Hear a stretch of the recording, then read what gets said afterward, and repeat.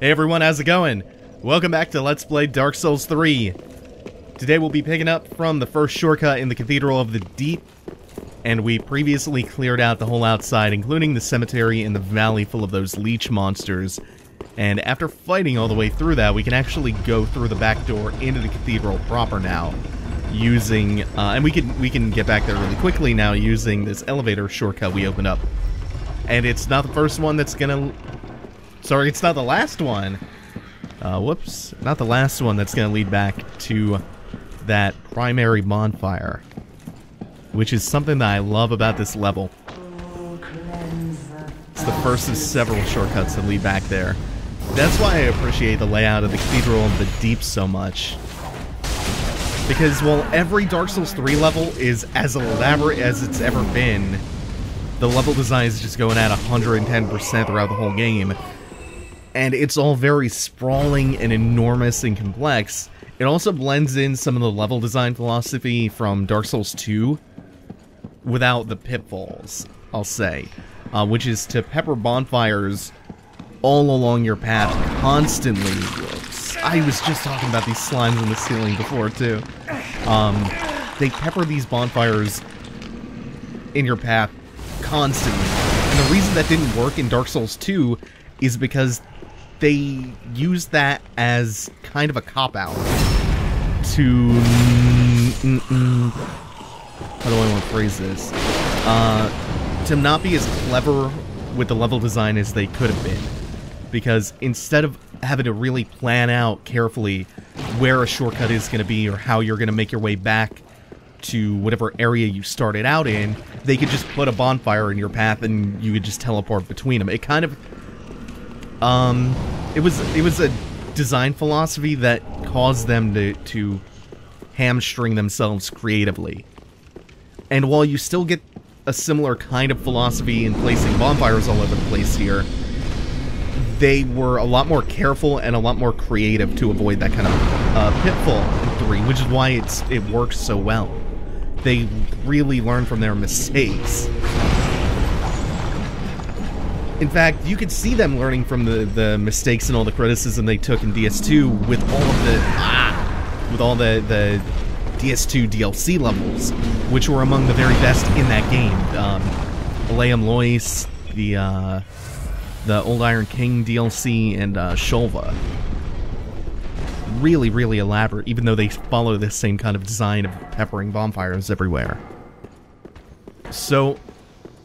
my point about the Cathedral of the Deep is that they paired it back with the amount of bonfires in here. And really for most of the level, there's just the one. And this is a gigantic level. So they constrain themselves to just the one, and it forced them to be more creative with having to implement a multitude of shortcuts back to it. To keep it from all being super overwhelming.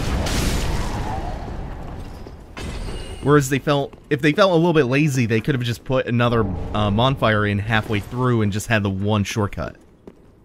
And I appreciate that, because it takes more effort to figure out how to plan the level out, so that you'll eventually wind your way back to a gate or an elevator, or a ladder or something. That goes right back to the beginning. Like we had the ladder shortcut earlier, the ladder that you have to kick down after you get the Pursuer's Great Shield. And then we have the elevator, and you saw there's another locked door in the bonfire room, in the chapel. So there are a couple more shortcuts left to unlock, which is very cool. And it reminds me a lot of Central Yharnam, which I think, for my money, is probably the best that kind of level design has ever been. Because it's a long-ass time before you get a new lantern in Central Yharnam, or anywhere around there. You just get the one, and it's the one by, not Gilligan, Gilbert. And you just have that one for almost the entire time you're in Central Yharnam. But it has so many shortcuts leading around it, in the house, between all of the gates, all that stuff. So many shortcuts that lead back to it, that once you open them up, you can go anywhere in Central Yharnam in like half a minute. And yet, before you open them up, you're in Central Yharnam for a good couple hours, between Cleric Beast section, the central square, the sewers, the lead up to Gascoigne. It's all just a big series of elevators and doors and gateways and stuff. And lead back to that one little central lantern by Gilbert. And the Cathedral of the Deep is where I feel that type of level design is strongest in Dark Souls 3. We've seen shortcuts. Oh, also, look at the chain on that chest. Also, take a look at this. It's very, very slight, but you can see that it is a mimic because it has to take a couple of subtle breaths. So we have an Undead Hunter Charm, which is, again, the new name for the Lloyd's Talisman. The same trick works here as it did in the previous Souls games. You can use the Lloyd's Talisman to put the mimic to sleep and just get the item out of him. And you can actually keep using a Lloyd's Talisman on him and try to farm him for the Symbol of Avarice, the Mimic Helm. Oh, and wow, the effect lasted through the attacks. Well, that punt almost never works. The flying kick worked that one time, though. So we got a Deep Braille Divine Tome. Which is a new type of tome. A Braille Divine Tome of the Deep belonging to the Deacons of the Cathedral.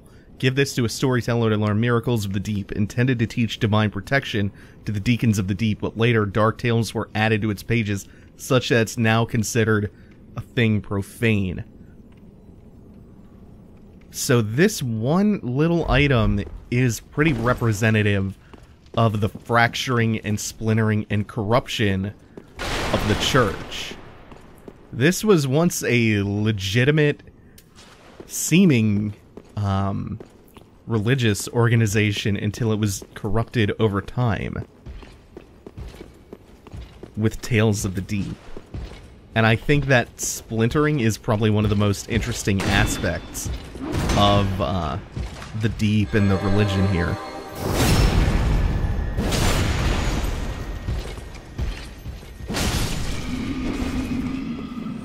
And this guy... Oh, we dropped two things? Gauntlets and the Great Shield? Yeah. A heavy iron shield used by the Knights of the Cathedral of the Deep. The blessings of the Cathedral have granted it high dark absorption. The face of the shield is decorated with the emblem of an old king of Lothric, a bold image of a great bird gazing skywards. An old king of Lothric, a bold image of a great bird gazing skywards. I've never read that description before, or had any time to really puzzle that one out. What does that mean? Massive iron gauntlets worn by knights serving the Cathedral of the Deep. Repulsive creatures of the deep are sure to attract the foolish, but the Cathedral Knights are prepared to meet such intruders head-on with their more than ample might. I have to give that line about the bird some thought. What the hell is that all about? So we could come out here first. There's a dead end right here, and you can see on the other side of the room there is an item. And... oh, invaded by Kirk. Fuck, I was hoping this event would trigger before I got in that room. It's okay, I'll be back for that item. For pretty obvious reasons, like you could see there's kind of an ambush waiting in that room. It's a little suspicious. I didn't want to fight Kirk in there, so we're coming back out here to deal with him. Kirk, by the way, holy shit. What a bit of fan service he is. Kirk was the knight who invaded you constantly, I think, in the Demon Ruins in Dark Souls 1, and you could eventually get his Armor of Thorns. Kirk was, if I remember correctly, a Dark Wraith. In this game, he is a member of a covenant called Rosaria's Fingers, which again is another big PvP covenant. And he drops his barbed straight sword and a spiked shield. And you can see I was taking a little bit of damage even when he rolled into me. That is his armor at work. The Armor of Thorns. Sword of Longfinger Kirk, the infamous Knight of Thorns. This sword's blade is lined with countless deadly thorns. The thorns of this ominous weapon induce heavy bleeding. And let's check his shield out for good measure. Shield of Longfinger Kirk, notorious Knight of Thorns, surface bristles with thorns. Its vicious design makes it... Okay. Pretty much the same thing. Good at causing bleed. Let's go back in that room and see what that soul was all about. Or rather, that item. Oh, man! Oh! When you go to the other side of the room, that thing is supposed to drop down. I didn't think it would actually trigger just by me stepping foot at the beginning of the room. I was hoping to actually see this horrifying ambush the way it was intended. Sorry about that. This motherfucking beast spider drops an item called Aldrich's Sapphire, though. He also just drops out of the abyss in the ceiling. Like, you actually can't see him up there at first. Malformed ring left by Aldrich, Saint of the Deep. Recovers FP from critical attacks. Aldrich, infamous for his appetite for flesh, apparently had the desire to share with others his joy of imbibing the final shudders of life while luxuriating in his victims' screams. That's one of the first really serious pieces of information that we've gotten about Aldrich, other than the intro spiel and someone mentioning in passing, maybe Henri, that he was made of Lord of Cinder, and that he didn't choose to become one himself. Luxuriating in his victims' screams while he devours them. I do believe that he was referred to up till now as Aldrich the Devourer. It's Aldrich the Nakali. Okay, we want you first. All of these goddamn thrall ambushes. The ones on the outside are pretty good. They get a little bit tiresome inside.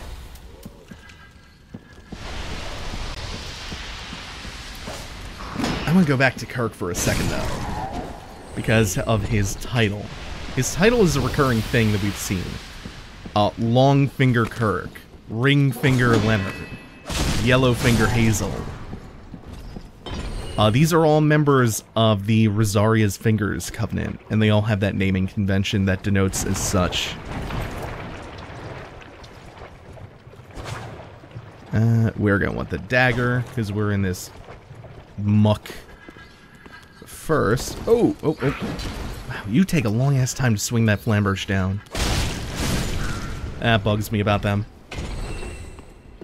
Because there is no roll timing that is ever going to be late enough. Also, we should deal with the Cathedral Knight here. But I'm worried about the thralls coming in and ambushing me, so I'm trying to clear them out first. Yeah, like there's a bunch up here. As long as you're a little bit prudent about the way you approach these hallways, the ambushes from the thralls won't be too big of a problem. When they get really nasty is when you're trying to fend them off and they're putting you in hit stun and opening you up for attacks from the big Cathedral Knight over here. That's when it gets really nasty. Also, we get some poison from the statue. Oh, and that gave the Knight time to buff up while I was waiting for the poison mist to dissipate. Whoops. His buff is not nearly as intense. I think that might just be a poise buff.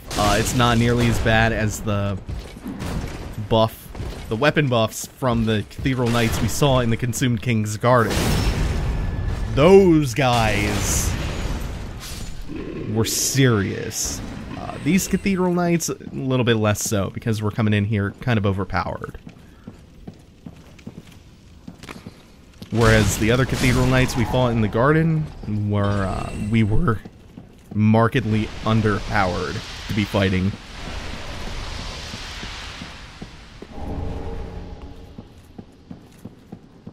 Yeah, I suppose the poison mist isn't really doing all that much harm to me. So these giants are markedly different from the ones in Dark Souls 2. And in fact, they bear a much more striking resemblance to the Dark Souls 1 giants. There being giants here at all, though, sets up a kind of intriguing connection. And it's confusing why they're here at first. It seems kind of random at first. But then you go deeper into the other areas connected with the Cathedral of the Deep and with Aldrich and the Pontiff, And it makes a lot more sense why they're here. So we'll let that hang for a minute and just fight this. These giants are pathetically easy to fight. They are absolutely no threat at all. Standing between their legs, they can do one thing, and it's a very slow stomp that you can just roll away from, even with your fat roll through the muck. Other than that, it's just kind of stabbing away at their ankles like a mosquito. They have a sizable health pool, but they have no chance to hit you, so it's really just a battle of attrition.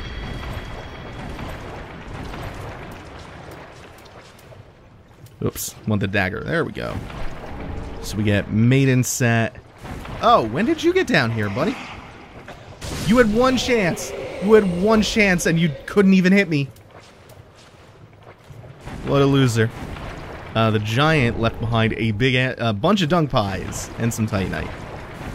So we just stole the giant's shit. Literally stole his shit. This door, what a goddamn cop-out this door is. It looks so big and important, like it's gonna lead you back to something of interest. White robe worn by traveling maidens, part of the formal attire regardless of rank. It's soft, well-made, but ill-suited for use in battle. Yeah. This door is a cop-out, because it looks like it leads to something important. And look, oh, it even leads down to another gigantic cathedral door. Oh no, I think I spoke too soon. Nope, I'm an idiot. I know what this one is. Wait, am I about to second guess myself? Yes, definitely second guessing myself. That's not the door I was thinking of. For a second I was worried that that was actually the one that leads out to the front of the cathedral. Nope, just leads out to a single item. A silver bidon decorated by a holy symbol formerly wielded by Saint Klimt. He discarded his weapon that draws upon one's faith on the day that he put down his put his own faith behind him. So Saint Klimt,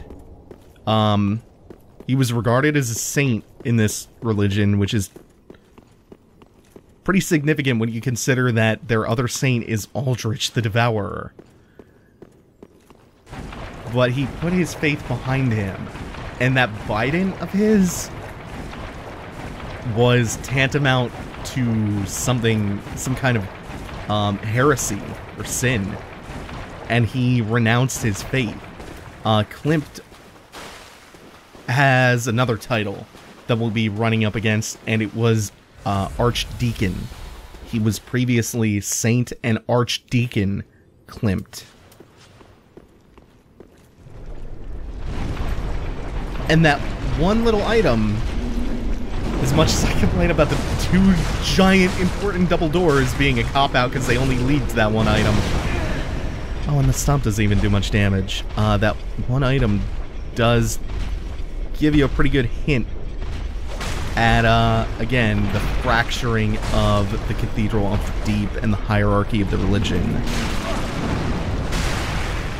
I think the deep, frail divine tome gives you a glimpse into that as well. There was some kind of power struggle, there was some kind of moral struggle, actually. Oh, you usually die, this gross, slimy-looking man slug. There was some kind of struggle. A very basic moral, spiritual struggle that caused Klimt to renounce his faith.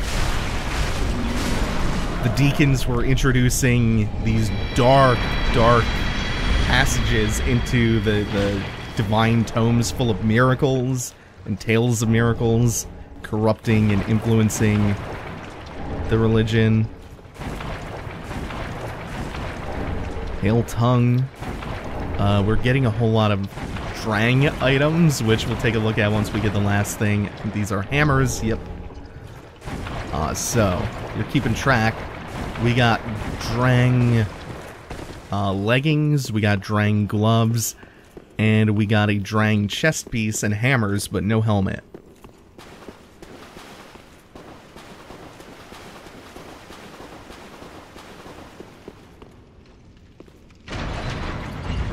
This looks like it creates a bridge, right? very impressive structure. This is not a bridge. This is, as best I can tell, it's a way to divide the room and stop the giants from coming after you if you don't want to fight them. But as we've seen, they're pretty easy to fight, so no need for that. Paired hammers of the Drang Knights, descendants from the land known for the legend of linking the fire, When the Drang Knights disbanded, they scattered across the land as sellswords. They quickly became known as shieldless aggressive for their shieldless aggressive tactics that struck fear in the hearts of men. And we also picked this up. The greatsword bestowed only upon elite knights is a relic of the ruined land of Astora, designed for focus on thrust attacks. Greatsword of a debauched executioner used for beheadings. The sword retains a keen memory of its executioner's duty and absorbs FP from each fallen foe. We picked that up in the cemetery earlier on. I want to see the moveset on this, because it's kind of blunt looking. It's just a regular greatsword moveset, unfortunately. Not really unfortunately, the greatsword standard moveset is pretty awesome, but I was hoping it would be something unique. Oh, that was what was hitting me. There's a bunch of little slimes. Yeah, and the fire really does it. Those things are super weak to fire. But yeah, the Drang armor set. We wanted to check that out, as well as the maces.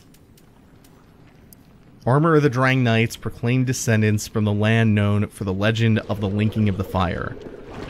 Fine protection that is both light and strong, having been reinforced with rare gay steel. The Drang Knights were once feared sellswords until treason meant descending into the abyss, and they were separated forever.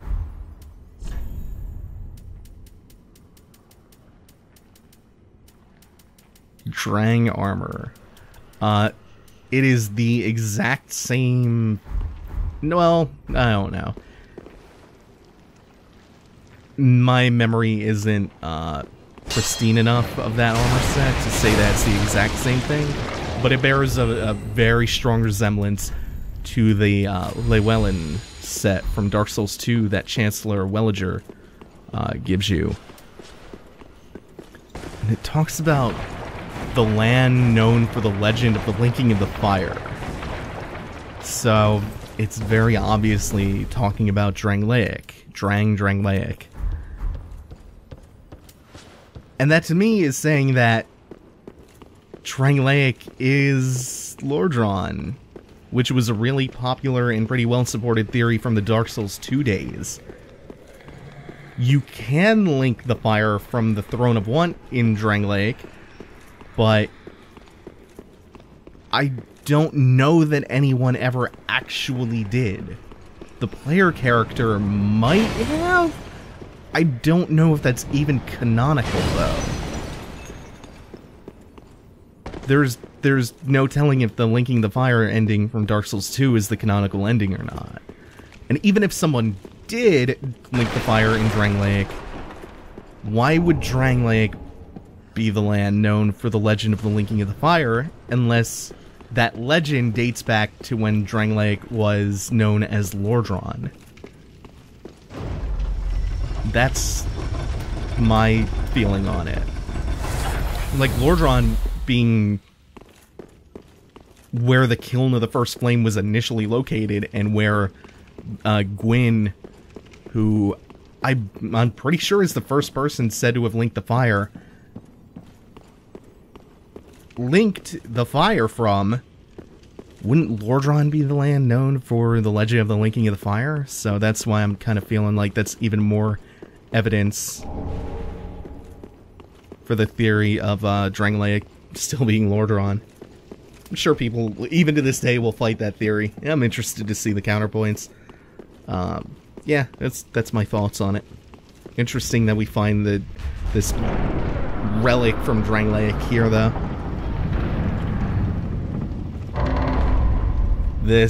Good. This is the door that I was thinking of earlier. The giant set of double doors leading out to the front side of the cathedral. Now, I'm gonna have to go back to the bonfire here. And, I have to reset the world state, because something was not where I expected it to be.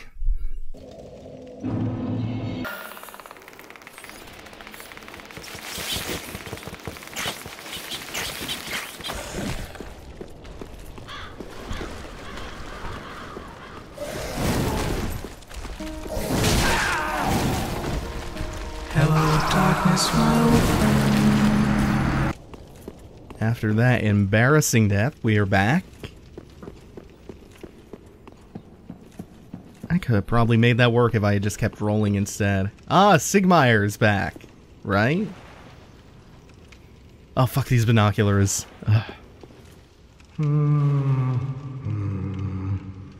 Well, you look reasonably sane. I am a knight of Katarina. I've managed to track down this cathedral's store of treasure. It's right over there, across that narrow part. Treasure? Always so close, yet so far. I'm in quite a pickle, indeed.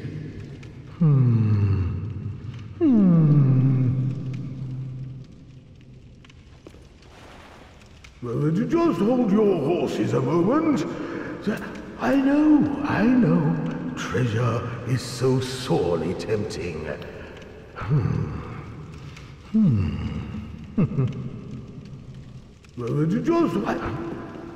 Sounds like Sigmayr has a bit of a head cold, plus might be hollowing out and losing his memory a little bit. He's reintroducing himself and talking kind of funny.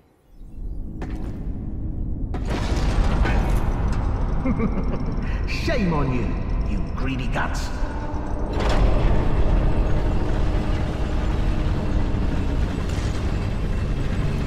Thought you could outwit an onion. Well, say hello to the nice giant. He adores visitors.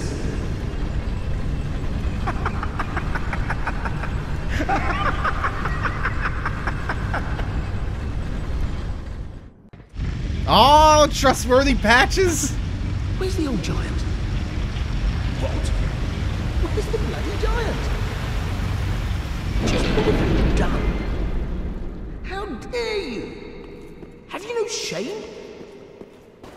Damn.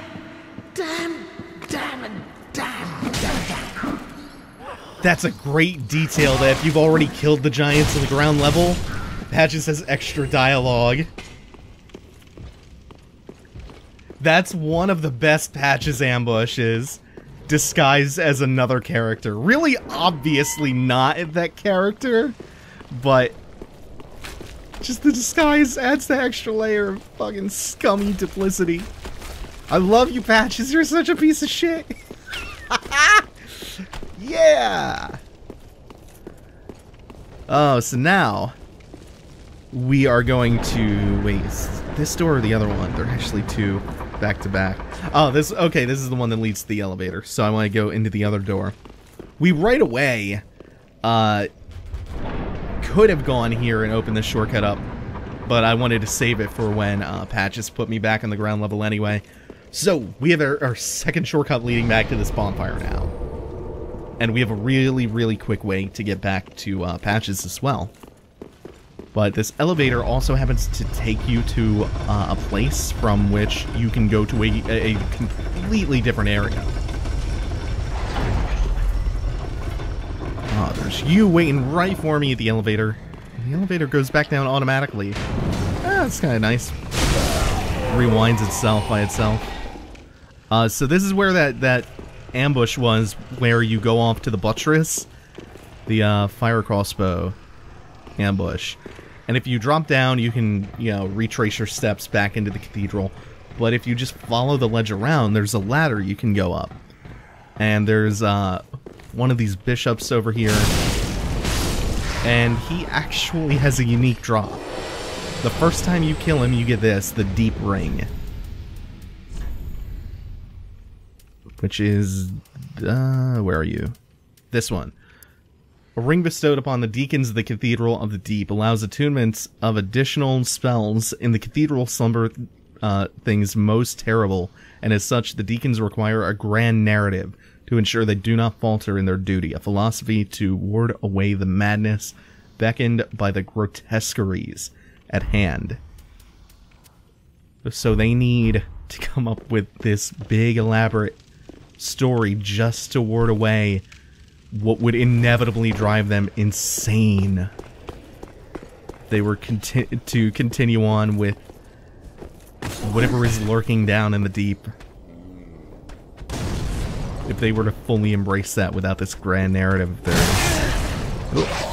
Oh, this time the thrall actually disguises it in ambush instead of being the ambush. I like it. They play with that a little bit. Because most of the time it's the thrall blindsiding you.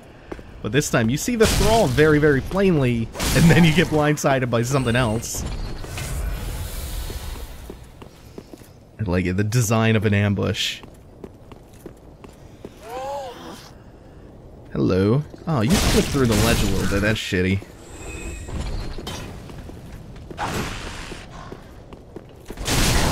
And what the thralls do for a lot of this part is they force you to slow down.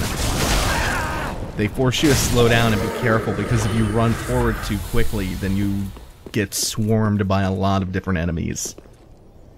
That's another one. One of these rooftops has something. There we go. You can judge by the item glow, actually, being the size it is. Fairly sizable item glow, that it was not just going to be an ember or a titanite shard or a soul or something.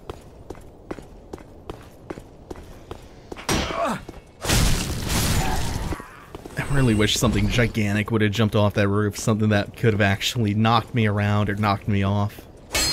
Like a Cathedral Knight would have been a good thing to drop on you there. Or an Evangelist or something like that.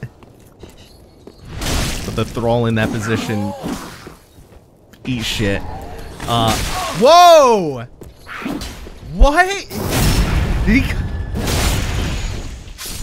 What happened? That wasn't the same one, was it? Oh shit! Here we go. So you'll recognize where we are immediately if you look down.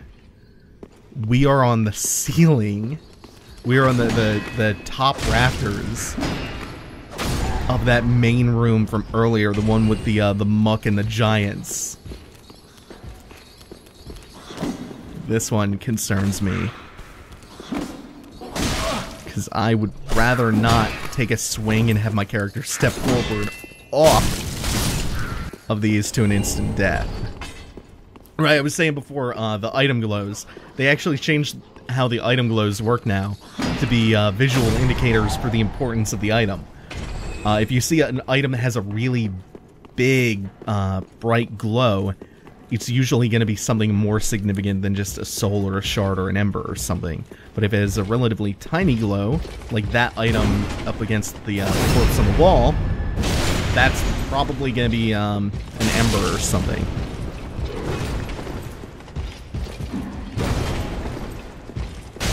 Oh my god, no! That AI is too smart. It knew I was by the ledge and kicked me off!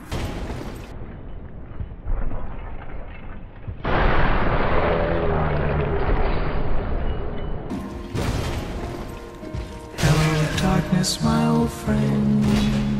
I've come to talk with you again. Don't let you held sacred falls down and does not mend. Just remember that death is not the end. I can't fucking believe that shit.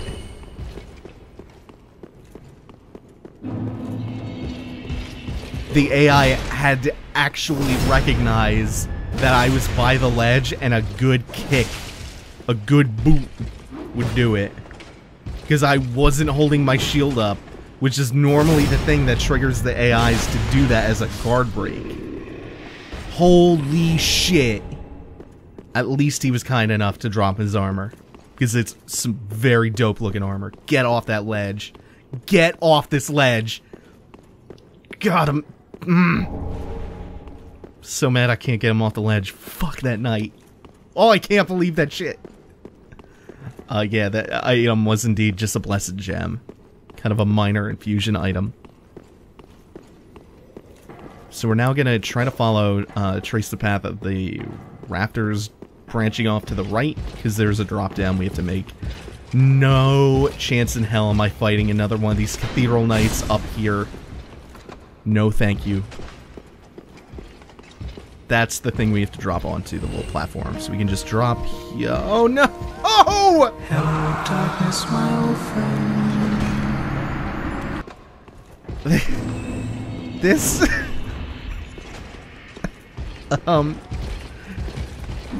Oh yeah, good job. You got it, buddy. You did it. Oh, fuck off. This is the absolute worst I have ever been about falling deaths in a Souls game. Like, I can't believe it. I can't believe how often I'm dying to that shit. Oh, and it's not just today. It was all those jumps in, the Firelink Tower. Ooh, you're new. This is where Patches sprung that ambush on us earlier. So we're now right back where we were. We can lift the bridge on up and confront Patches. I fucking hate these binoculars in this game. Fuck them. Ah. Yes, hello. Oh, I don't believe we've met. I'm Patches. Unbreakable Patches. You seem to be unkindled. Do you have business with me? Ah, oh, yes, of course. It's coming back to me now. Oh, I'm so sorry. That was my hand, as you know. But the deed, well, that was the armor's doing. Regrettable, truly. But behold, I'm stripped clean of that unruly attire. And look at you. Not a scratch. All's well that ends well, right? Yes, we'll be fine. I can tell. It's that rotten curse. It is. The untidy mess.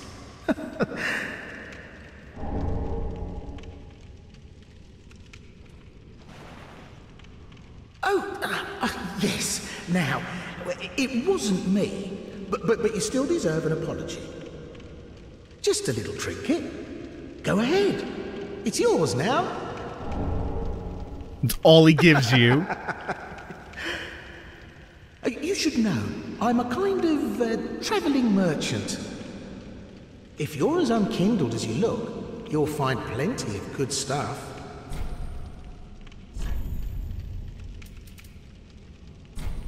We'll get a couple of these because they might come in handy.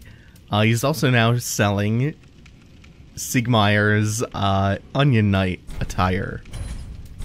We'll buy all this shit from him. Love how he blames the armor like it's possessed and it compelled him to trick you. Such a rat bastard. Distinctively shaped leggings worn by the Knights of Cathedral, often ridiculed for the onion-like shape, infuriating the country's proud knights, but the masterfully forged curved designs makes them very effective for deflecting blows.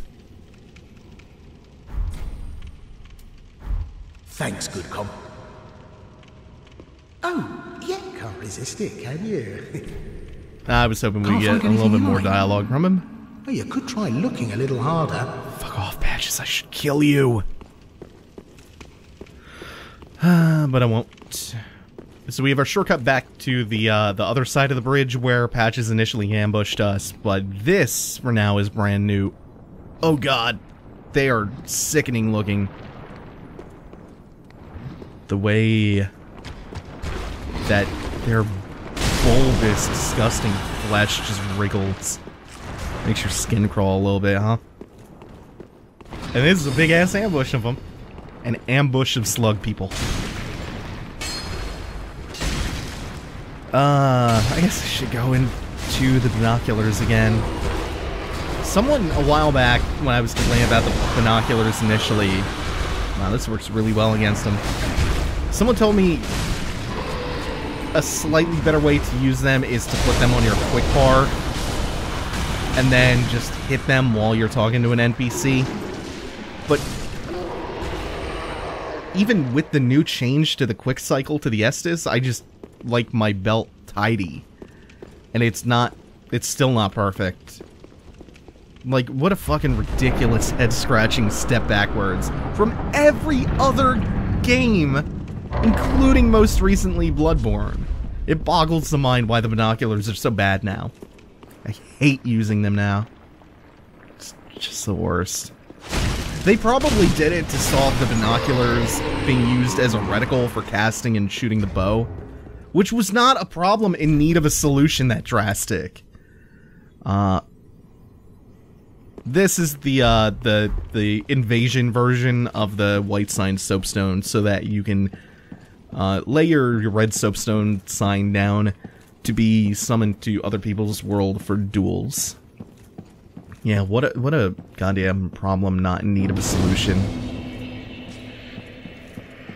And the description for the binoculars even make reference to, like, people finding creative uses for the binocs. It's a really bad change. Armor of Kirk, the notorious Knight of Thorns. A dense patch of thorns grow from its surface. A fitting item for the murderous Kirk. For even the simple act of rolling can damage enemies wearing this attire. I think that's worded a little bit funny. Did we... What else? I want to equip all this stuff. I always liked using them, even when I'm not LPing, to look closer at details. There's no sense in the game coming to a new generation of consoles, much higher resolution, more detailed art, and then fucking up the item that helps you glance closer at the details.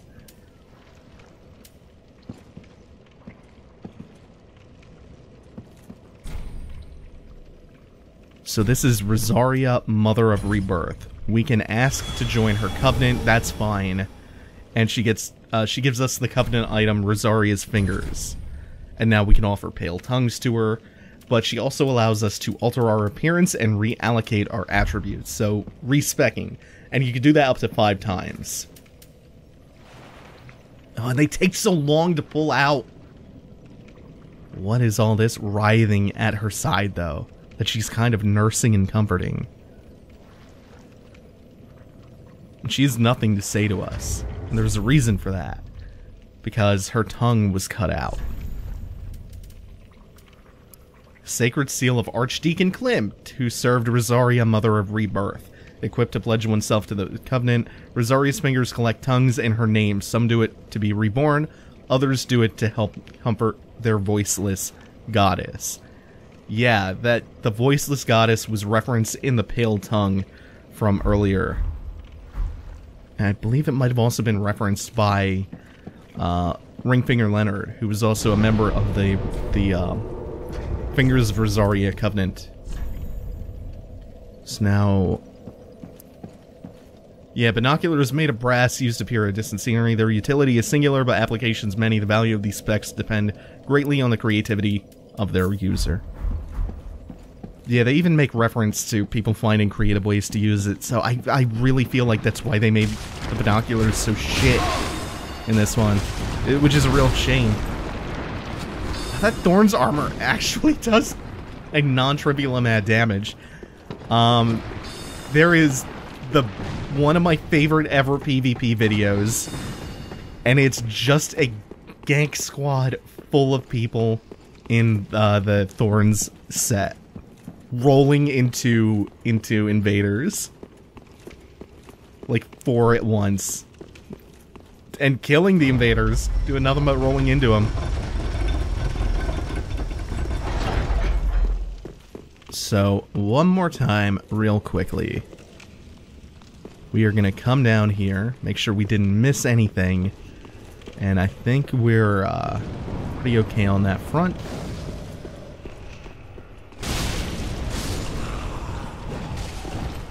If we could have gotten the slugmen to drop their stabs, especially the casters in particular, they would tell us a couple of interesting things. One, their stabs scale with luck. But also, those slug people weren't always like that. They were reborn into that form. So they had Rosaria work her miracles on them to reshape them into their slug forms. Or maybe it was involuntary. Maybe they did something to provoke her into doing that to them. Make a lot more sense than asking to inhabit that kind of form forever. But we'll have to wait a while to see how that resolves. Unfortunately, we can't actually do very much with the Rosaria's Fingers Covenant. Like, we can't equip the Covenant item to join it. Ooh, he was starting to buff the weapon. We can't actually do very much with it yet, because if we do, it will end Cirrus of the Sunless Realms' questline prematurely. So we'll have to come back for that. We'll have to handle some of that stuff later.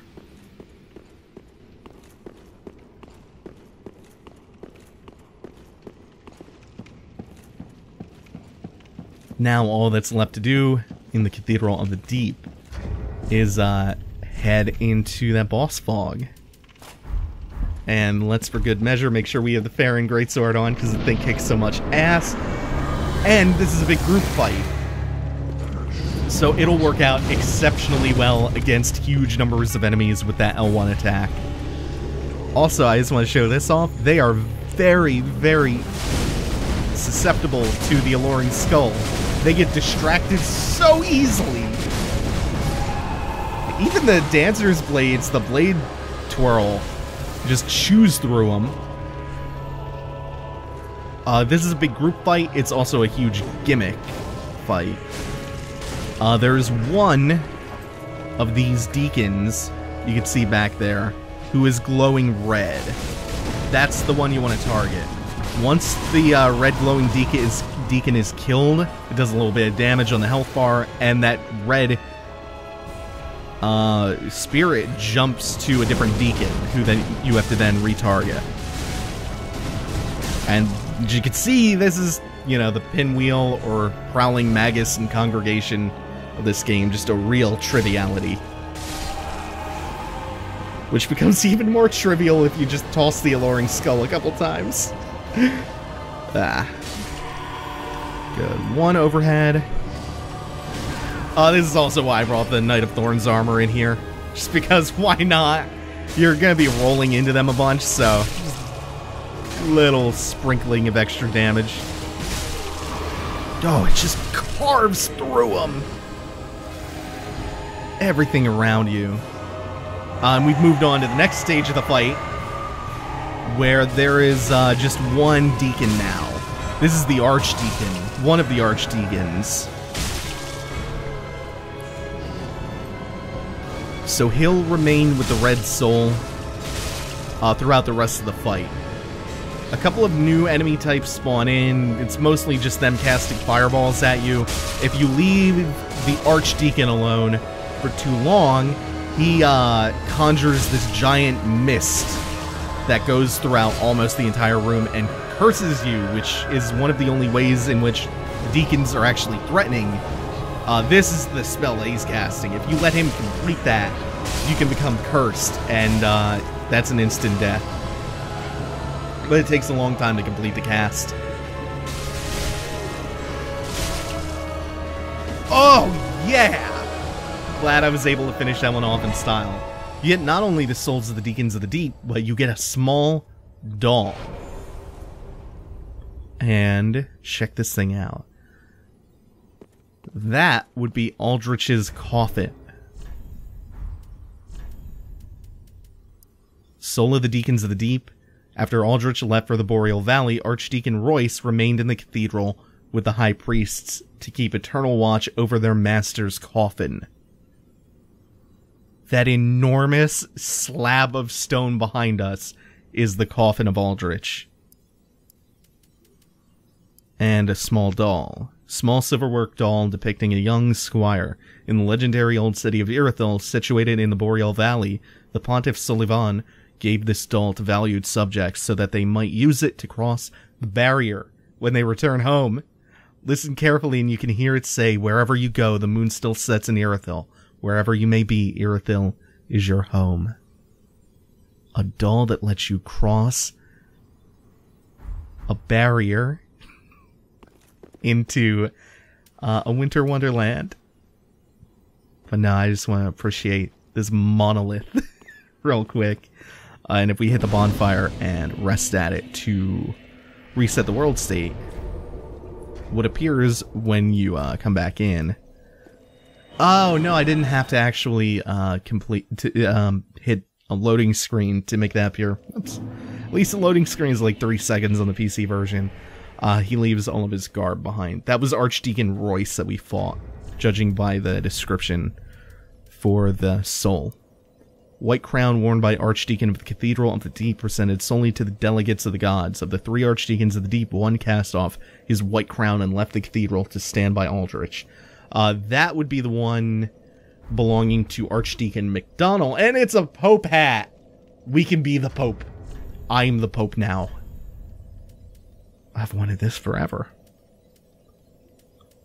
So, there is Archdeacon Klimt, who renounced his faith. There's Archdeacon McDonald, who left to be with Aldrich, and Royce, who we just killed. And that's going to do it for now. Thanks for watching, everyone. Take it easy. Have a good one.